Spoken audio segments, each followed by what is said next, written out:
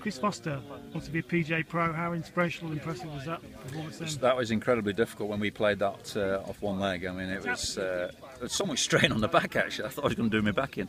But, yeah, I mean, his shot was superb. I mean, I couldn't believe it, actually. And I mean, he hit a 5-iron as well. I mean, that's a good yardage as well, he's hitting it. So there's no reason why he can't do it. I mean, he's just obviously got to work hard. I think he has to be off 4 handicap, and there's absolutely no reason why he can't do that at all. And then he's just got to get through the exams and do all the coursework that's necessary. So, fantastic.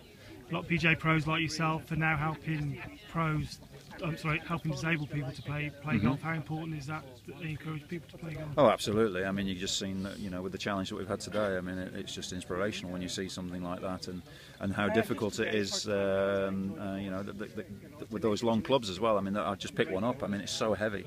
And I mean, he hit it 170 yards with that wood, and it's wonderful to see, actually. I mean, it's great that they've got the opportunity to play the game, and the great thing about golf is everyone can play anyone. So, you know, they've all got handicaps, we can play them, and they can beat us. So that's the great thing about golf. I mean, you can't play tennis against somebody, because there's no handicap system. So it's very good.